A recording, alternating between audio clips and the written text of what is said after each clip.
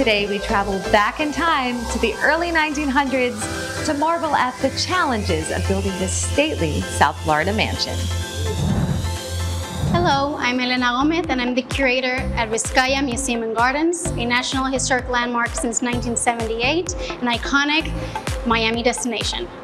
This was James Deering's winter home. He had multiple states, but by far this was the biggest and probably most expensive one. We take a closer look at some of the design and preservation efforts that makes Vizcaya Museum and Gardens one of the best preserved stately homes on today's SoFlo Home Project.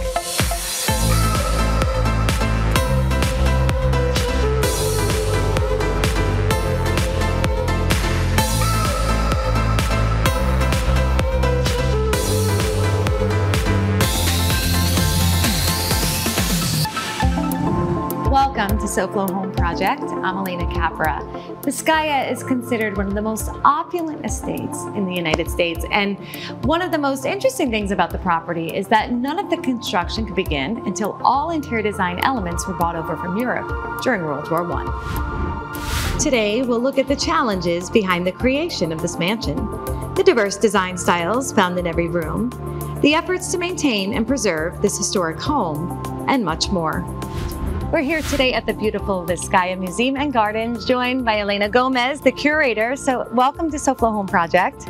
Thank you for having me. Thank you for coming to Vizcaya today. Well, we love touring Vizcaya. Earlier last year, we toured the gardens, but today we are actually going to be touring Vizcaya itself, the home of James Deering. So before we jump into a tour, I thought it would be great to share with our viewers a little bit of the history of Vizcaya itself. James Deering was an agricultural industrialist from Chicago, and he set his eye here in Coconut Grove, and he was enamored by this property that is oceanfront, as we can see. So behind us we have Vizcaya, which was built between 1914 and 1916. What we're seeing here is the front of the house, instead of like where everyone goes in today is the back of the house. The water being such a prominent feature, it became the point of focus for Deering. So when he moved in for the first time, he came by boat. And then when you come up, you're actually also greeted, we've got this barge right behind us. That was built also with the original construction, and it's a stone barge. So it's just a decorative element that it was meant to protect the house from the storms, but it was also highly decorative. As you can see, has many sculptures. Lots of details. Yes, lots of details. And what we've seen behind is conservation work being carried out on the barge. So preservation obviously being a very big part of everything here at Vizcaya. Right to our left, what is this area referred to as? This is the tea house, and it's a very, very popular spot for photography here at Vizcaya. So you have a lot of events here. This is the spot. This is the spot for photography, and you were talking about preservation, and this structure also sustained some damages from Irma. So what we're seeing today, it's been restored to its original state. If we think about Vizcaya, it's lived for 100 years, and we want it to live for 100 more at the very least, so we can continue to enjoy and learn from this historic state. Absolutely. So a lot of help and a lot of people created this beautiful structure that we have now here. And there is so much more to see, and I can't wait to get to the inside because there's a ton of design details, a lot of rich history, and we are going to continue doing that when we come back. Coming up, we look at the overwhelming challenge of transporting entire rooms from Europe to build a dream home on SoFlo Home Project.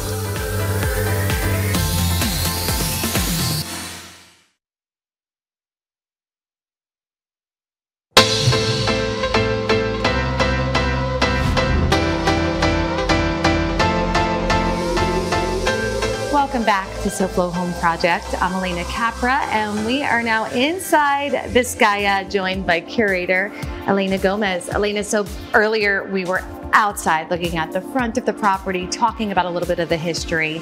And now here we are in one of the interior rooms. There are many. Which room would you call this? I'm assuming music room of some sort? That's correct. This is the music room. It's one of the decorated spaces that we have here at Vizcaya. It's one of the most elaborate ones, or one that, you know, most people are surprised when they enter through those doors. It kind of makes you feel like you're going back in time, back to what this is essentially Venice in the 1700s. James Deering dreamt of building Vizcaya as his personal winter wonderland. His artistic director, Paul Chalfin, spent 4 years collecting antiques, furnishings, and entire rooms before he could begin construction in 1914.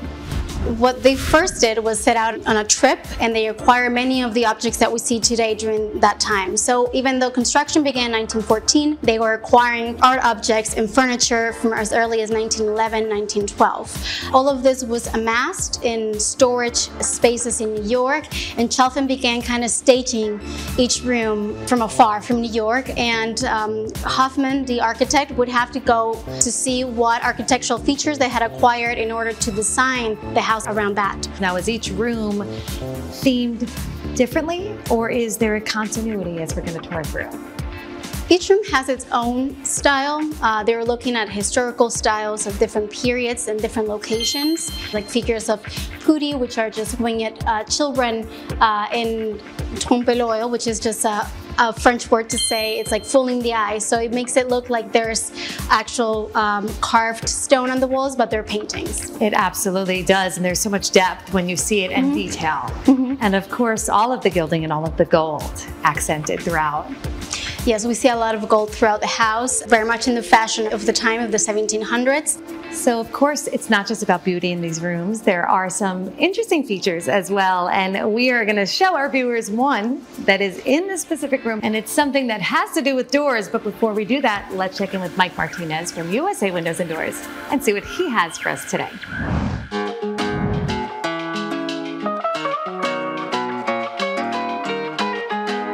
Hey, this is Mike with USA Windows and Doors. We're here in the warehouse so you can see all the options we have available to you.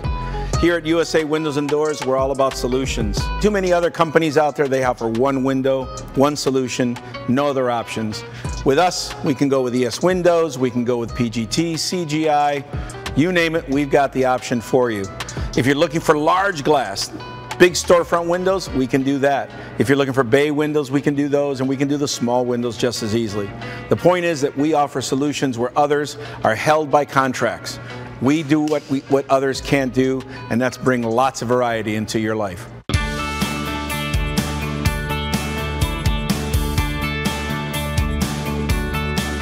Every situation in every house is different. In your application, we'll send our professional consultant out to talk with you. That free estimate is not just about getting a price, it's also to find out what your needs are. Here at USA Windows and Doors, we're about solutions. You want to make sure you're protected in that next hurricane? Of course you do. But what about every single day? Energy efficiency. What if you're talking about making sure that you have some intruder protection? We at USA Windows and Doors, we're going to look at those things, we're going to ask you some basic questions, and we're going to provide you a solution. The solutions you see in the warehouse behind me. Here at USA Windows and Doors, the customer's needs are always first. Give us an opportunity to show you that we can provide the solution that you need. Call the number on the screen. Check us out on our website, usawindowsanddoors.com. Let us come out, give you what you need. Back to you, Alena. Thanks, Mike.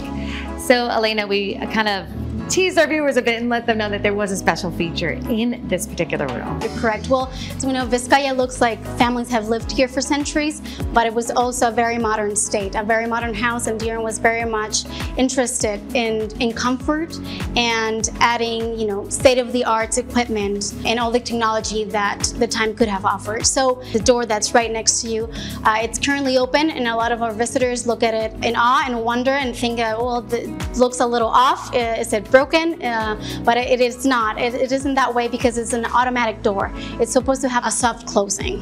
The soft close door is in between the music room and the formal dining room. So it would have served the purpose of, since it's a music room, to be able to close the door softly while they're either entertainment, whether it's here or in the dining room. But also in terms of design, I think it's interesting to point out at the four doors that we see here, there's a lot of symmetry at Vizcaya, and that is made in many ways. And one of them was, if you set a door on one side, you have to have a door on the other one. So one of these doors is actually a fake door. It doesn't open or lead to anywhere. It's the one that's right behind you. Wow, so it definitely gives that beautiful symmetry. And of course, when you are designing with such detail, that really is an important part of making it all work. Coming up next, see how the design of this historic home included the latest modern amenities of its time on SoFlo Home Project.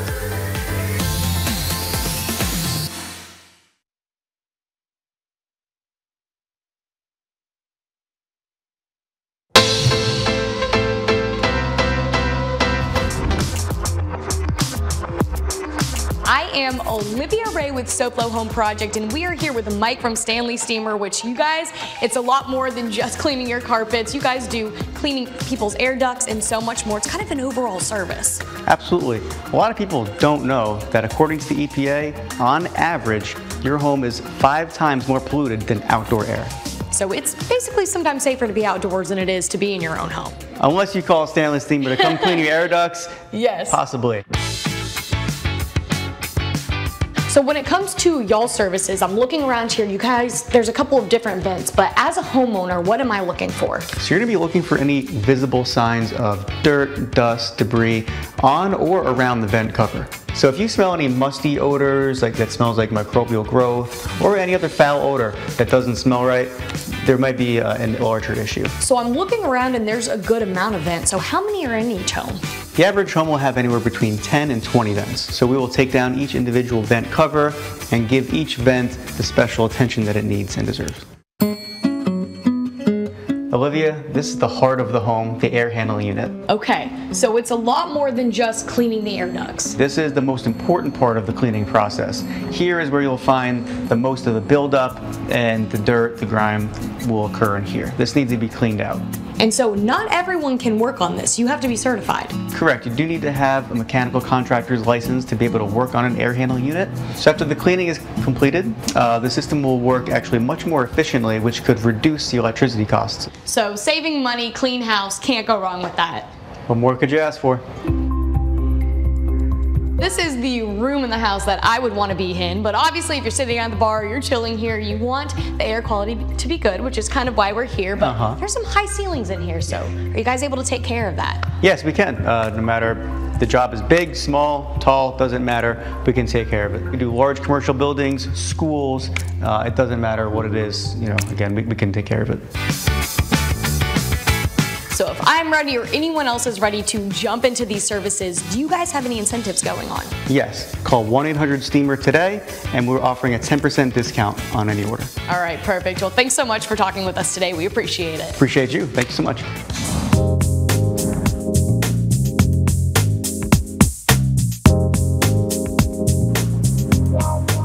Welcome back to SoFlo Home Project. I'm Alena Capra, and we are here with Elena Gomez, the curator at the beautiful Vizcaya Museum and Gardens. So, Elena, before the break, we saw the music room, which was very opulent, beautiful detailing. And here we're in the sunroom, a very different feel, still a lot of detail, still a lot of opulence, but in sort of a different way.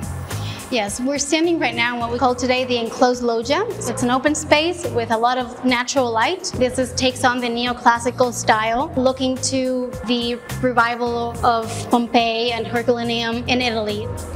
James Deering wanted each room in Vizcaya to reflect a particular architectural style and era, so that when visitors walked through the home, they would be transported to a different time and place. And now when I look at the stained glass windows, there's some details in there. We see the seahorse, we see the boats. Are those symbolic? Yes, those are actually the symbols of Vizcaya. We have the caravel, which is a vessel that was used during the age of exploration. Deering was very much interested in that theme. We also have the seahorses. Deering wanted his symbol to be the caravel, his emblem, but Chalfin liked the seahorse. So we have a compromise? There's a compromise, and there's an anecdote there where there's we have over 20,000 pieces of correspondence that relate to the construction, the building of Vizcaya. And there's a telegram from Deering to Chalfin that says something like, about 20 times, at least 20 times, we've talked about the caravel being the emblem of Vizcaya and the seahorse being incidental and secondary. But we ended up with 2 seahorses. We ended up with 2 seahorses. You will see both seahorses and caravels throughout the state in many different shapes and forms. That's beautiful. I can imagine when these doors are open to the outside, when everything, it's a full entertaining space. I mean, so many different areas to spend time in. And we have that also has multiple doors that we saw that in the music room. We're seeing these doors, symmetry too. There's symmetry, and these doors lead to other spaces. So do they all open, or do we have some hidden? We have a door that does not open. This one is actually a hidden door. Exactly. But still so much detailing, and of course, as you look around, a lot of the different things, the look of stone painted on the wall. Yes. We have marbling on the walls, but they're actually paintings. They're not actually stone. And we do have, as you said, very different feel. So we have a lot of architectural vistas throughout the space. Speaking of architectural, we cannot not talk about the doors, the height, the beauty. So we talked about some elements that were purchased early on and that they defined or helped define the spaces at Vizcaya, and this is one of those. We call it the Pisani Gate because it came from one of the Pisani palaces in Venice. And it's grandiose, it's very tall, and it set the height for the breakfast room. So the breakfast room is raised up. Yeah, we talk about kind of adapting the build to fit certain things and all of these beautiful items that were imported from Europe to create the grandness of the space. So we have grand lighting as well, and lighting in itself being in this home, very special. We see a lot of lighting. It's modern technology, right? Electricity. But what we see here at Vizcaya, that it's a little bit in disguise. So we see all these elements that look like antique objects, but instead of holding candles, they hold electricity. So while Deering wanted for the state to be up to modern standards, Chalfin wanted to disguise all of this. So this was, again, that wonderful compromise. So there are two kind of creative visions coming together. I think when you move from room to room in Vizcaya, I think it's always a surprise, but you also have to take it as a whole. It really is like an immersive experience. Absolutely, and we are going to keep our audience immersed in all this because we've got one more stop, and we are going to bring you all through it at home when we come back. Next, we uncover some Vizcaya Museum hidden design features on SoFlo Home Project.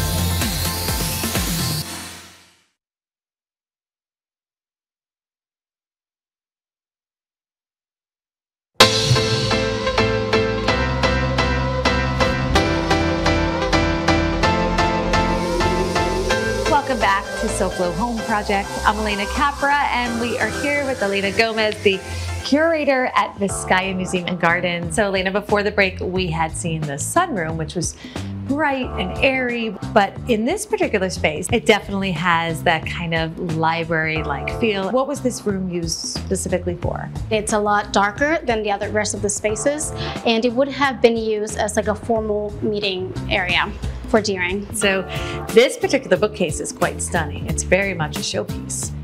Yes, it's a very large bookcase. It's made of mahogany, and it's a Georgian style bookcase. And it is a special element in this room. As we see, we have his like really broad collection of literature. And what is interesting about this bookcase, and I'm going to get closer to it, and I'm going to put these nitride gloves because I will be touching the piece of furniture. We've talked about how elements came to Vizcaya and they're retrofitted for the space, and this is one of those cases where if we look down here, we can see these are pull-out slides. I'm not going to pull it out all the way out, but what this indicates is the bookcase originally was probably meant to sit at a higher level. Right, so you have more of that shelf type of to place books. And that's exactly right. But there's another element to the bookcase. So it looks, you know, like a regular bookcase, but if you take a closer look, you see there's like some sort of like hinge there. Ah, and this is amazing. You can open it. So it truly is a hidden doorway, like the things that you always think about in homes of this stature. There might be that. Amazing. We've talked about doors, many doors. So the theme of doors is repeats. It serves as like an element to create symmetry, but it also creates very special passageways. Absolutely. As you see, this is a really intimate space, and it would have allowed Deering to go from one space to the other, kind of through the back ways, right? Well, I absolutely love the way it was hidden, because here I'm seeing the depth of the door, just the spines of the books, and then on the rest you have the actual books. Now in the rest of this room, I'm seeing a lot of darker mahogany woods. We've got a lot of moldings as well, a lot of plaster molds. Plaster moldings, yes. And also like a lot of pastel colors, if you see in the yellows and the blues. It is inspired after British architects of the 18th century. So there's some British themes in this room. So it takes on, as we've seen, from many different, we're traveling through Europe, through many different countries and time periods. So I love that because it's absolutely giving us a little bit of everything, and that helps you see all of the different things that came through to create this one beautiful home. Well, it has been quite a great tour so far, and we are not done yet because we're going to be back next week with another tour through Vizcaya as we see more of this beautiful historic home. So I want to thank you, Alena. Thank you. And now let's take a sneak peek of what we've got in store for part 2 of this tour of Vizcaya Museum and Gardens next week on SoFlo Home Project. We take you into the private areas of this villa where we find hidden doors and look at the modern amenities of this 1916 mansion. So I want to thank you all for watching, and we hope that you join us again next week for another all-new episode of SoFlo Home Project right here on Local 10. And remember, there's no place like SoFlo Home. If you missed any part of this episode, or if you're looking for more design inspiration, make sure to check out all episodes online at SoFloShows.com. And don't forget to follow us on social media on Facebook and Instagram.